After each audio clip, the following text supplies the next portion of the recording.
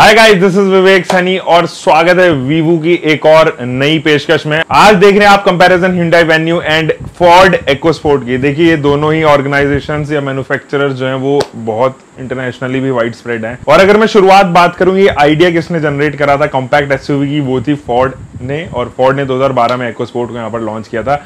वहां से स्टार्ट हुआ और हर एक मैन्युफैक्चरर को ये जील होने लगी कि भाई चलो ठीक है, एक अपनी एसयूवी कॉम्पैक्ट एसयूवी जो है वो इस सेगमेंट में आनी जरूरी है। अब ये कॉम्पैक्ट एसयूवी का जब फॉर्मेट आने लग गया तो Hyundai के पास में कोई भी ऐसी गाड़ी नहीं थी, जबकि वो 17% जो है मार्केट शेयर रिजर्व करता था इस सेगमेंट का या फिर ऑटोमोबाइल इंडस्ट्री का इंडिया में। तब भी उनके पास में कोई भी कॉम्पैक्ट एसयूवी नहीं थी।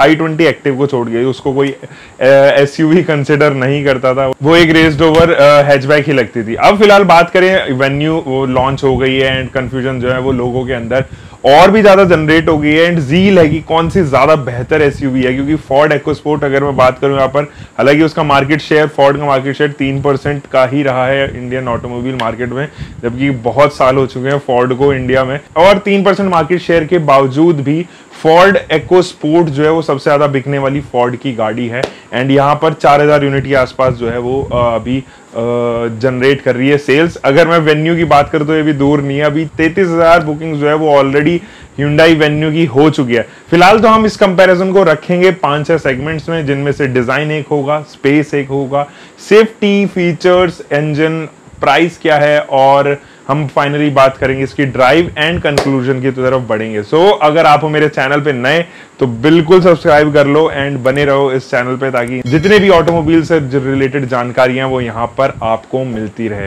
सो स्टार्ट करते हैं। देखिए सबसे पहले बात करते हैं Hyundai वेन्यू के डिजाइन के बारे में। Hyundai वेन्यू का जो डिजाइन है वो बहुत अपडेटेड है एंड एक फ्यूचरिस्टिक गाड़ी लगती है देखने में। रीजन इसलिए भी है कि इसके अंदर फीचर्स ऐसे आते हैं जो कनेक्टेड फीचर्स हैं, एक्चुअली इंटरनेट बेस्ड भी हैं, और वो इसको और भी ज्यादा स्मार्ट बना देते हैं। लेकिन फिलहाल अगर मैं इसके लुक्स की बात करूं तो फ्रंट में जो है वो रिंग DRL आपको देखने को मिलेगा, अंदर प्रोजेक्टेड हेडलैम्प्स, लेकिन वो हेलोजन ही है सॉरी, और कॉर्नरिंग लैंप्स के साथ में प्रोजेक्टेड ही इसकी फॉग लैंप्स है। बात करूं यहाँ पर हेक्सागोनल ग्रिल की तो वो भी कैस्केड है एंड उसमें आपको क्रोम जो है वो भरा हुआ नजर आएगा। यहीं पर अगर मैं बात करूं फोर्ड EcoSport की तो वो आपको ज्यादा मैच्योर लगेगी, एक प्रॉपर एसयूवी की फील देगी, एग्रेसिव एंड बोल्ड नजर आएगी फ्रंट से, जो कि एक मिसिंग पार्ट रहेगा Hyundai वेन्यू में। वो इतना ज्यादा मैच्योर या एग्रेसिव आपको अपील ना करवा पाए जितनी फोर्ड EcoSport की बात करें तो। अगर यहाँ पे बात करूं हेडलाइट टेक्नोलॉजी की तो HID यूनिट आपको मिलती है प्रोजेक्टर हेडलैम्प्स के साथ में एंड कॉर्नरिंग लैंप्स, नीचे फॉग लैंप यूनिट जरूर आपको यहाँ पर इंटीग्रेट करती हुई नजर आएगी टर्न इंडिकेटर के साथ में। बड़ा सा आपको फोर्ड इंस्पायर्ड ग्रिल मिलेगा। यहाँ पर बात की जाए अगर दोनों की ही बॉटम प्रोफाइल की, तो दोनों की बॉटम प्रोफाइल अलग अलग तरीके से डिजाइन की गई है। Hyundai वेन्यू की जो बॉटम प्रोफाइल है या फिर रियर प्रोफाइल है वो LED DRL LED tail lamps के साथ में दी गई है, जो कि EcoSport में कंप्लीटली मिसिंग है। दोनों के ही फॉग लैंप्स रियर के एंड रिवर्स लाइट जो है वो नीचे बम्पर पर स्टिक है, जो कि काफी अच्छी लगती है डिजाइन वाइज, क्योंकि इक्वल प्रोपोर्शन बढ़ जाता है लाइट्स का। Hyundai वेन्यू पीछे से जो है वो थोड़ा सा कंपैक्ट लगती है कि ये शायद 4 मीटर की ना हो, थोड़ी सी कंपैक्ट नजर आएगी। EcoSport की लेंथ तो सब 4 मीटर की है, बट स्पेयर व्हील पीछे लग जाने की वजह से दो चीज का एनहांसमेंट होता है, एक तो लेंथ का एंड एक रियर क्रैश सेफ्टी का। तो अगर रियर से अगर कोई क्रैश कर रहा है तो और भी ज्यादा सेफ जो है वो EcoSport यहाँ पर बिहेव करेगी। डायमेंशंस की बात करते हैं, हालांकि डायमेंशंस जो है वो दोनों ही गाड़ियों की है तो सब 4 मीटर की, बट यहाँ पर किलिंग आपको थोड़ी सी EcoSport नजर आएगी। वेन्यू की अगर डायमेंशंस की बात करें तो एंड 3995 मिलीमीटर की लेंथ, 1770 मिलीमीटर की विड्थ एंड हाइट 1590 मिलीमीटर की देखने को नजर आएगी। EcoSport on the other hand 3 millimetre जो है वो लंबी है एंड 5 मिलीमीटर उसकी विड्थ जो है वो कम है एंड 57 मिलीमीटर जो है वो हाइट EcoSport की ज्यादा देखने को आपको यहां पर मिलेगी। दोनों की व्हील बेस की अगर बात की जाए तो 19 मिलीमीटर व्हील बेस जो है वो EcoSport का यहां पर आपको ज्यादा देखने को मिलेगा। व्हील साइज भी आपको EcoSport का ही ज्यादा देखने को मिलेगा, क्योंकि टायर साइज जो है वो 17 इंचेस के रिम प्रोफाइल के साथ में यहाँ पर इंटीग्रेट किए गए हैं। टायर साइज जो है वो छोटे जरूर हैं, 205 50 रेडियल 17 इंचेस के टायर्स। जबकि Hyundai Venue की तरफ बढ़ूं तो टायर प्रोफाइल जो है वो 215 60 रेडियल 16 इंचेस के टायर्स आपको मिलते हैं। यानी कि विड्थ तो Hyundai Venue की ज्यादा है, बट रिम साइज जो है वो जरूर यहाँ पर छोटा देखने को आपको मिलेगा। बात करें यहाँ पर ग्राउंड क्लियरेंस की तो 190 मिलीमीटर का ग्राउंड क्लियरेंस Hyundai Venue में है, जो कि 10 मिलीमीटर जो है वो कम है EcoSport के, क्योंकि EcoSport का ग्राउंड क्लियरेंस 200 मिलीमीटर का आपको देखने को मिलता है। नो डाउट EcoSport जो है वो ज्यादा रग्ड लगती है या फिर ज्यादा बड़ी लगती है देखने में भी, एंड डायमेंशंस अगर फिगर्स की बात करें तो रियल में भी वो इतना ही है। अब बात करते हैं गाड़ी के अंदर स्पेस किस में ज्यादा है। देखिए EcoSport एंड Hyundai Venue, भले ही इसके डायमेंशन जो है वो EcoSport के फेवर में जाते हों, बट स्पेस के मामले में बिल्कुल वैसी ही है जैसे Hyundai Venue। यानी कि बहुत ज्यादा स्पेस आपको, रूम जो है वो ज्यादा नहीं मिलेगा गाड़ी के अंदर, जो है वो नॉर्मल ही आपको स्पेस मिलता है। 5 लोग जो है वो दोनों ही गाड़ियों में कॉम्प्लेक्स बैठेंगे, बहुत प्रॉपरली नहीं बैठ पाएंगे। देखिए मैंने जो है इसका स्पेस कंपैरिजन किया था Hyundai Venue का बाकी इस सेगमेंट की जितने भी कंपैक्ट एसयूवी हैं उन सब से, तो वो वीडियो आपको अभी आई कार्ड पे नजर आ रही होगी, वहां जाकर आप देख सकते हैं। मैंने इंच टेप से जो है वो हर एक गाड़ी को यहाँ पर मेजर किया था। हेडरूम की बात की जाए तो 5 फिंगर जो है वो कंप्लीटली मेरी टच हो रही थी जब मैं Hyundai Venue को देख रहा था, जो कि इस सेगमेंट में सबसे ज्यादा हेडरूम रखती है। और यहाँ पर 4 फिंगर जो है मेरी EcoSport में लग रही थी जब मैंने हेडरूम नापा था। फ्लोर हम्प जो है वहां पर Hyundai Venue का सबसे ज्यादा है इस सेगमेंट में, एंड इसी वजह से जो है जो 5% जो मिडल में बैठेगा उसको थोड़ी सी इरिटेशन होती है, जो कि EcoSport में पैरों को लेके जो 5th पर्सन है वो दिक्कत यहाँ पर महसूस नहीं करता है। बूट स्पेस की बात की जाए तो 350 लीटर का बूट स्पेस Hyundai Venue का, एंड 352 लीटर का जो बूट स्पेस है वो EcoSport का। ये 2 लीटर का खेल जो है वो बहुत ज्यादा खेल नहीं है, ये डिसीजन मेकिंग पॉइंट भले ही ना हो, बट यहाँ पर बूट की बात करो तो लोडिंग लिप EcoSport की जो है वो काफी कम है, 8 सेंटीमीटर है, जो कि 19 सेंटीमीटर है Hyundai Venue की। लोडिंग लिप के मामले में जरूर यहाँ पर बूट स्पेस या बूट EcoSport के फेवर में जाता है। तो स्पेस के मामले में दोनों ही गाड़ियां ऑलमोस्ट सेम है। 5 लोग जो है वो थोड़ा सा कॉम्प्लेक्स जरूर यहाँ पर बैठते हैं, बट ठीक है, स्पेस के मामले में आप इन दोनों को बहुत ज्यादा कंपेयर नहीं कर सकते, एक ही जैसी गाड़ियां हैं। फीचर्स की बात कर लेते हैं। Hyundai Venue जो है वो अपग्रेड के साथ में आई है 2017 में, हालांकि EcoSport की नेक्स्ट जनरेशन आई थी, बहुत सारे टॉप नॉच फीचर्स लेके आई थी, बट Hyundai Venue अब ज्यादा एडवांस लगती है फीचर्स के मामले में। बस एक ही रीजन है, एंड वो है ब्लू लिंक। जो ब्लू लिंक है वो Hyundai का सिग्नेचर एप्लीकेशन है या सिग्नेचर सॉफ्टवेयर इसको कह लो, जो कि बहुत सारे कनेक्टेड फीचर्स के साथ में Hyundai Venue में आया है, जो कंप्लीटली डिमिनिश्ड है इस सेगमेंट की बहुत सारी गाड़ियों में, XUV 300 हो, WRV हो, ब्रेजा हो या फिर EcoSport ही क्यों ना हो। ये जो कनेक्टेड फीचर है बहुत सारे ऐसी आर्टिफिशियल इंटेलिजेंट फीचर्स के साथ में आया है, जैसे कि remote engine start and AC control, door lock unlock, find my car, share my location, और इंटरनेट बेस्ड ही इसके सेफ्टी फीचर्स भी है, जैसे कि live tracking, remote engine immobiliser, crash and panic alert, and car की हेल्थ। व्हीकल रिलेशनशिप मैनेजमेंट के अलावा SOS यानी कि emergency call, RSA road side assistant, auto crash notification, stolen vehicle tracking notification and immobilisation. ऐसी 33 Indian build features इसके अंदर दी गई हैं, जहां पर EcoSport आपको कंप्लीटली लैग नजर आएगी, वहां पर EcoSport में वो मजा देखने को आपको नहीं मिलने वाला है। कॉमन फीचर्स की बात कर लेते हैं। दोनों में 8 इंचेस का इंफोटेनमेंट सिस्टम आता है, जो कि Android auto and Apple CarPlay हर एक मोबाइल फोन में नहीं, लेकिन सेलेक्टेड मोबाइल फोन में चलते हैं। Push start stop button, automatic climate control, automatic headlamps, rear wiper, sunroof, voice command, satellite navigation जैसे फीचर्स जो हैं वो यहाँ पर आपको देखने को मिलते हैं दोनों ही गाड़ियों में।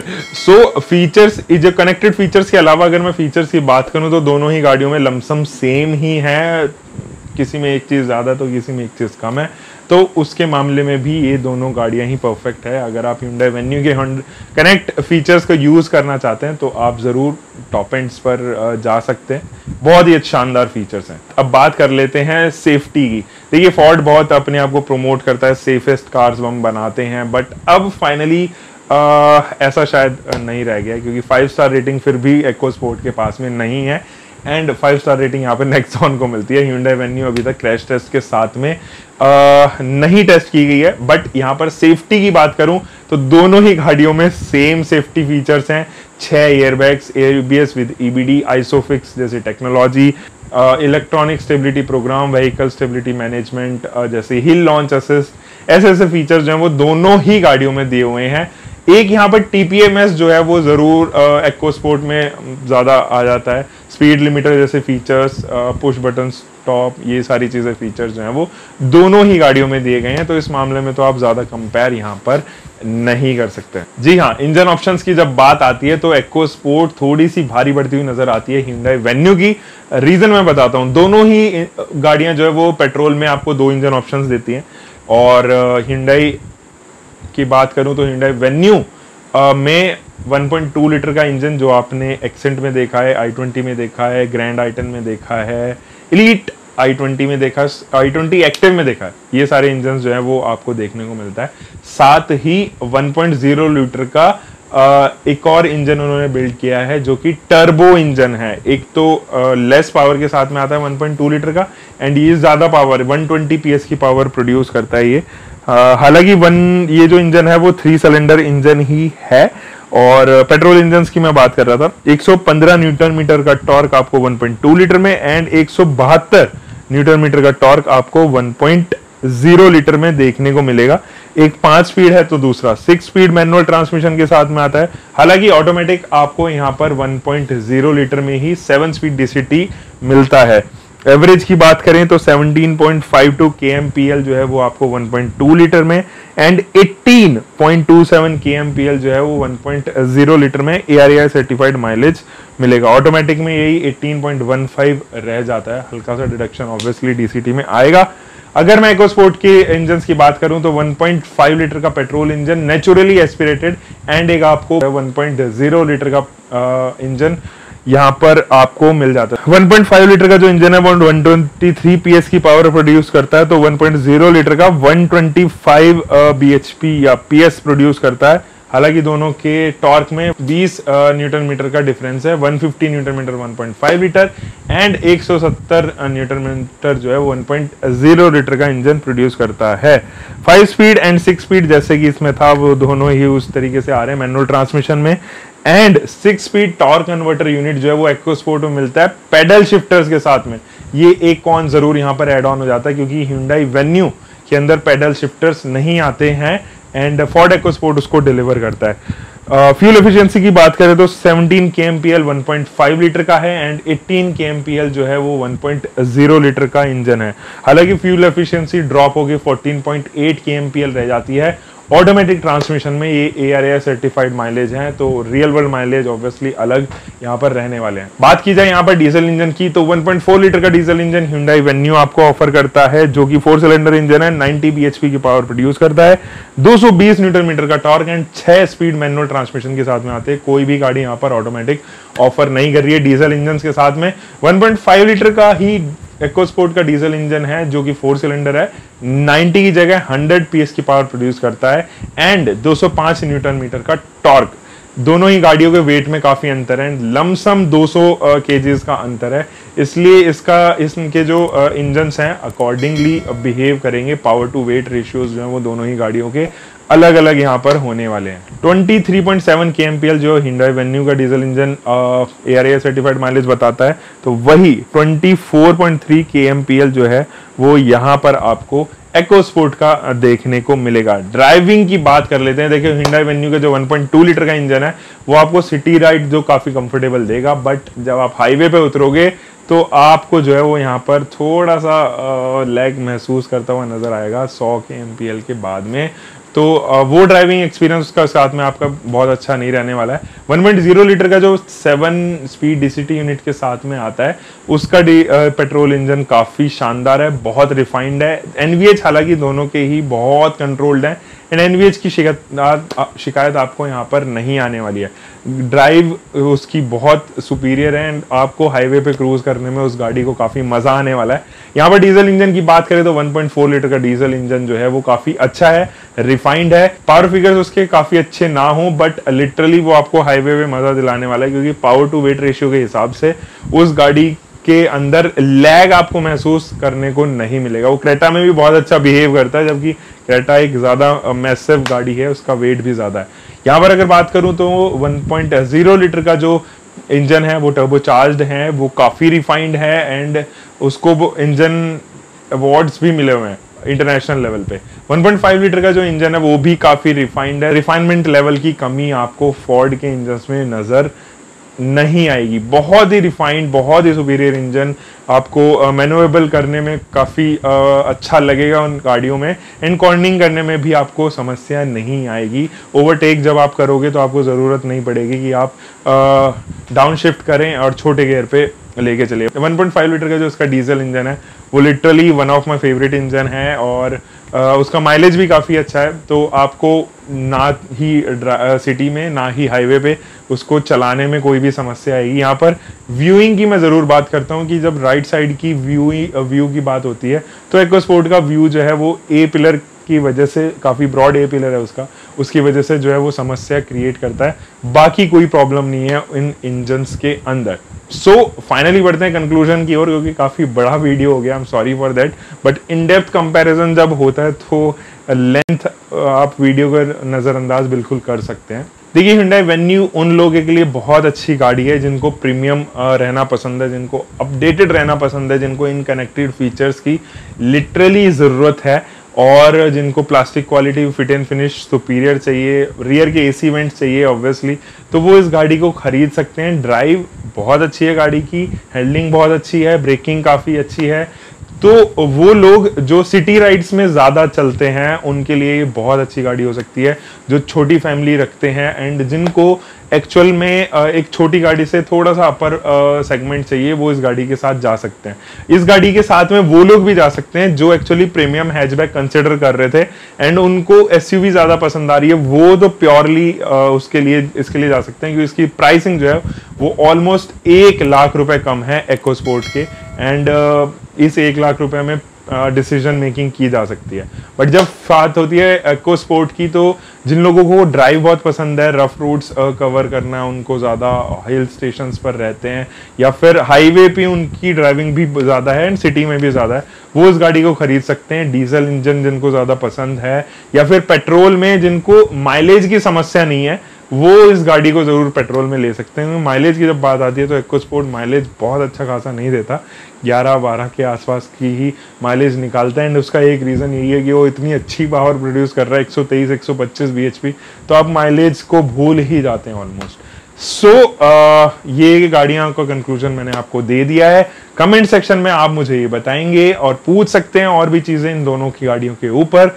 फिलहाल तो इस वीडियो में इतना ही, और अगर आप मेरे इंस्टाग्राम पर नहीं है तो इंस्टाग्राम चेकआउट कर सकते हैं। Here is the Instagram ID, लिखिए vivu_सैनी। बस मिलते हैं एक और ऐसी वीडियो के साथ में। Until for the next time, bye bye, take care, keep loving your car, drive safe.